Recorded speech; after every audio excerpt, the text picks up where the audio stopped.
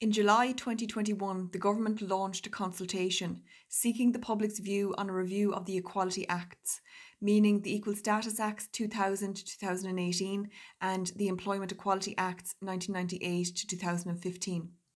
The purpose of this consultation was to explore the possibility of adding new protected grounds to the Equality Acts, such as a socio-economic ground and gender identity.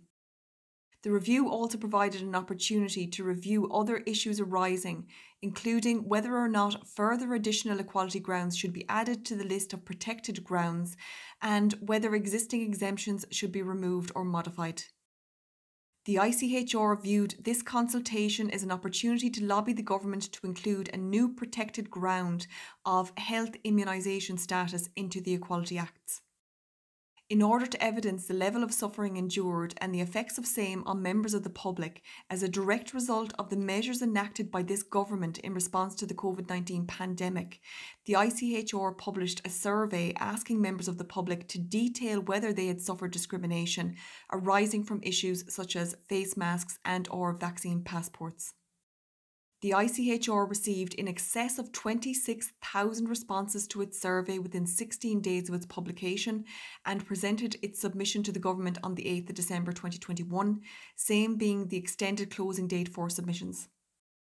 The purpose of this video is to discuss the findings of that survey. At the outset, we wish to acknowledge and thank everyone who participated in this survey. We did not expect the level of response we received, and we hope that this will make the survey results difficult to ignore. The findings of the survey are as follows. 26,472 people responded to the survey. Of this number, approximately 40% were male and 60% female. 48% of those who responded were aged between 36 and 49 years. It is also notable that 234 respondents were aged 18 years or less, while 1,189 respondents were older than 65 years. Those with children represented a majority of those who responded at 70%, while the vast majority of respondents, 96%, were white or Caucasian. That said, persons of other races were also represented in the survey, with 126 Black or African Americans, 132 being Hispanic or Latino, 119 Asian, and 466 being of another race. As one might expect, a high percentage, 80% to be exact, of respondents were Irish, while the remaining respondents were English, Polish, Lithuanian, Romanian, Latvian, Brazilian, Spanish, Italian, French, German, Indian, American, etc. The first question of note in the survey, question 6, asked respondents to confirm whether they had suffered any form of discrimination since March of 2020 arising from the COVID-19 pandemic. While it is unsurprising to the ICHR, we are still alarmed to record that 81% of respondents confirmed that they had suffered discrimination, with a further 13% confirming that they have not suffered discrimination because they avoid establishments that may potentially discriminate. Those who answered in the positive to question 6 were asked to answer question 7, which requested information on the grounds under which they have suffered discrimination.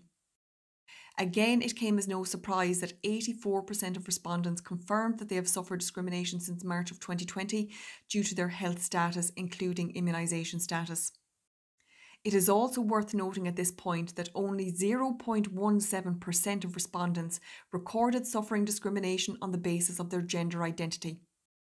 This is worthy of note considering that the Irish government wishes to introduce a new protected ground of gender identity, not least given the very serious and marked difference in recorded levels of discrimination on the grounds of gender identity at 0.17% compared to health immunisation status at 83.79%. When respondents were asked through question 8 if they believed that discrimination in the provision of goods and services was on the rise since March of 2020, 95% confirmed that they did. Further to this, 21,097 people confirmed that they have altered how they go about their daily lives as a result of this discrimination, with 22,211 people confirming that they have had to change their daily habits around shopping or dining because of this discrimination. Through the results from question 11, it is also clear that parents are suffering great levels of discrimination, with 50% of respondents confirming that they, as parents, have been prevented from attending school, sporting, entertainment or medical events with or without their child because of their or their child's health status, including immunisation status.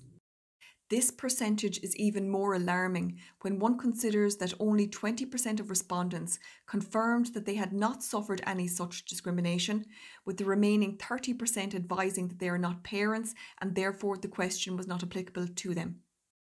At question 13, we asked respondents to detail their experiences of discrimination and explain how these experiences have affected their mental and/or physical health. It is worthy to note that 18,135 people provided individual accounts of the discrimination they have suffered. Next, we asked respondents to confirm if their children had suffered any form of discrimination since March of 2020 arising out of the COVID-19 pandemic. Half responded by saying yes, a quarter responded by saying no, and the remaining quarter said that they avoid establishments that may potentially discriminate. It is alarming to note that the government have introduced policies which have resulted in 75% of respondents to this question confirming that their children have either been discriminated against or have changed their lives to avoid the confrontation of being discriminated against. At question 17, we asked respondents if the change in their children's habits and lives had affected their mental and/or physical health. 69% of respondents, meaning 12,647 parents, confirmed that the policies implemented by this government have had a detrimental impact on their children. Question 18 asked parents who answered in the positive to question 17 to detail how the mental and/or physical health of their children has been affected by this discrimination.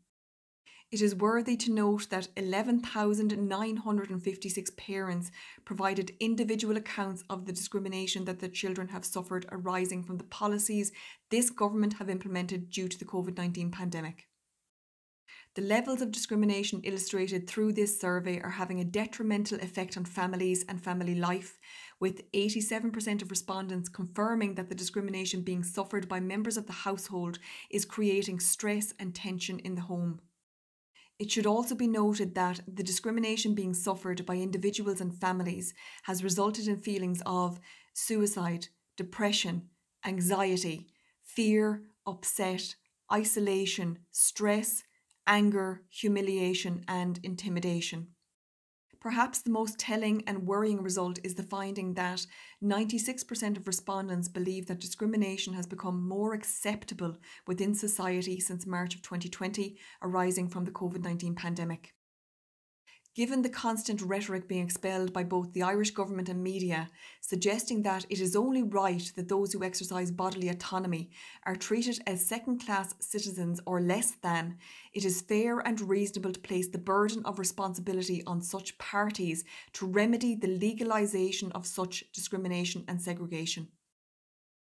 To conclude, it is clear in terms of 1. The number of people who responded to the survey in general, 2. The number of people who responded to the survey in such a short space of time, being 16 days, 3. The results from the survey, and 4. The thousands of individual accounts of recorded discrimination, that one could deduce government policy in response to the COVID-19 pandemic has created an entire new category of discrimination based on a person's health immunisation status. At no time in recent memory has it been acceptable for the political establishment to create laws which segregate a large portion of the population based on their personal health decisions. Furthermore, the confidence with which the Irish government suggest such discriminatory policies are acceptable has given life to the idea that not only should such treatment be normalised but actually glorified. The evidence gathered through this survey suggests that it has become a virtuous act to seek out the personal medical information of strangers through uncomfortable and public interrogation. The survey results also suggest that it has become socially acceptable and indeed celebrated to mistreat members of the public who are found not to be complying with government guidelines around COVID-19, irrespective of the reason for any such non-compliance. Such mistreatment comes in the form of verbal abuse and harassment, being denied basic services and being ostracised from social events. Many of the written responses contained in the survey refer to the stress of everyday life being magnified at the prospect of performing the most mundane activities, like buying weekly groceries or attending a school event with children. The prospect of being challenged and confronted over private medical information at any time by anybody has left the majority of respondents to this survey feeling intense levels of undue stress and anxiety. Such conditions also put immense strain on the family, with parents feeling hopelessly limited by their choices for fear of receiving negative repercussions which may affect them, but more importantly, their children.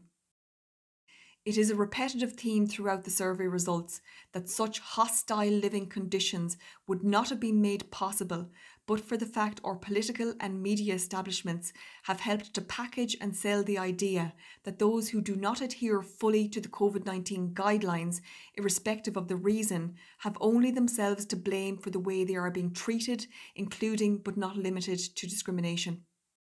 The survey results confirm that there is a feeling amongst respondents that the Irish government and the Irish media have encouraged a change in acceptable behaviour and societal norms through laws, guidelines, radical proposals and hateful rhetoric, which has resulted in widespread discrimination being exercised against members of the public on the basis of their health immunisation status.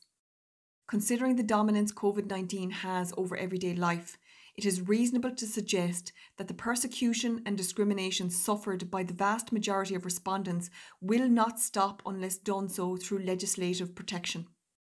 We at the ICHR find the needless suffering of people abhorrent and completely unacceptable, and we expect the Irish government to rectify the appalling increase in discrimination that has been made possible only through their actions.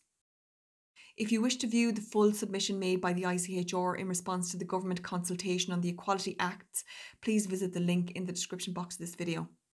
If you are aggrieved by the results of this survey and wish to voice your dissent to this government-endorsed policy of discrimination, the ICHR are commencing a new lobby campaign today.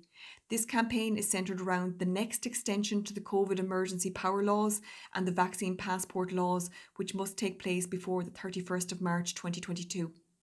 We are asking for your help in lobbying TDs to vote no to the extension of the Health and Criminal Justice COVID-19 Amendment No. 2 Act 2021.